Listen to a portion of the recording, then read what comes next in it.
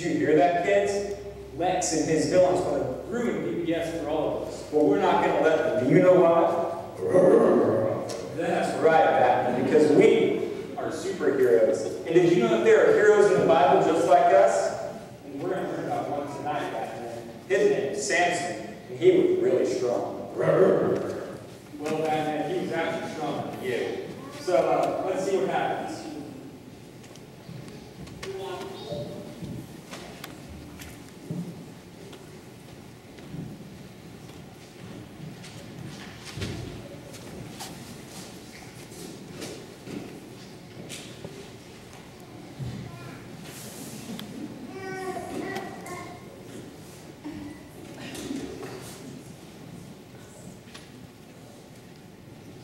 Samson was really strong.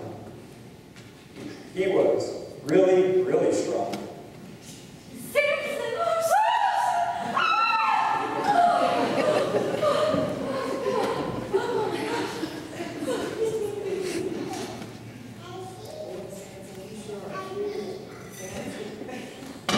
I'll loosen it up for him.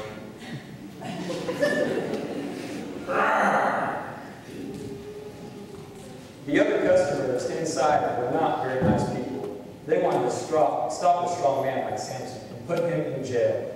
But the lady inside, she was very nice. She told jokes and made Samson smile. Her name was Delilah.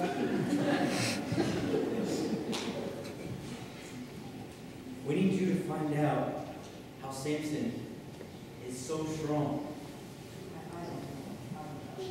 We'll pay you a lot of money. Delilah finally agreed to help him.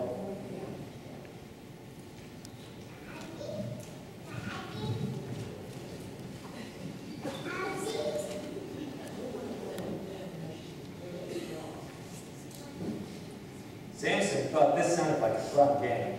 First, he told her if people tied him up with fresh strings from a bow and arrow, he would be as weak as an ordinary man. To test the idea, she tried it out.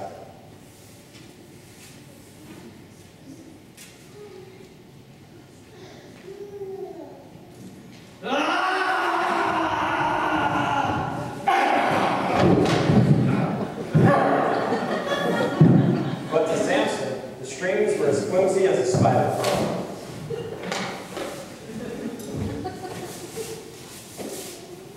Then Samson told her to try new ropes. So she did.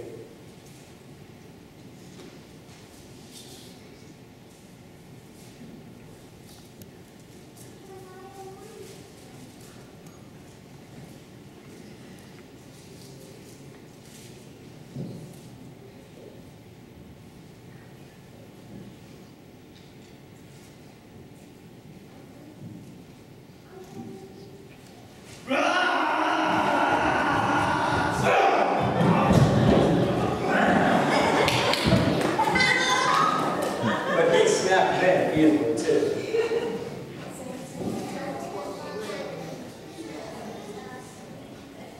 So finally, Delilah told him that she thought they were friends, and you shouldn't lie to your friends. So he should tell her the truth about the secret of their strength.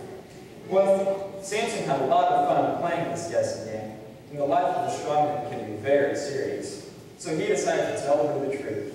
And the truth was that if he was to cut his hair, he would lose all of his strength. So Delilah tried it.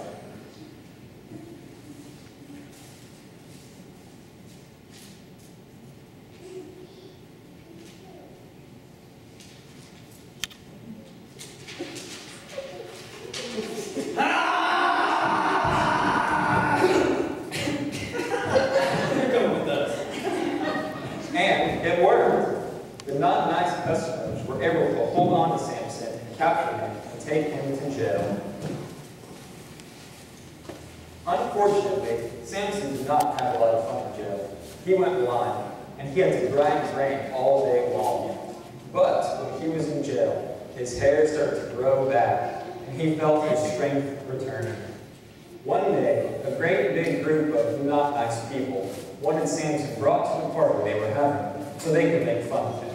When Samson came in, he said a little prayer, asking God not to leave him now. God, Please don't leave me now. Then Samson grabbed onto the posts in the house that held up the walls, and he pulled them down with all of his strength. I am sorry to say that lots of people were hurt, and the whole house came tumbling down that day. But Samson knew for sure that God had not forgotten about him.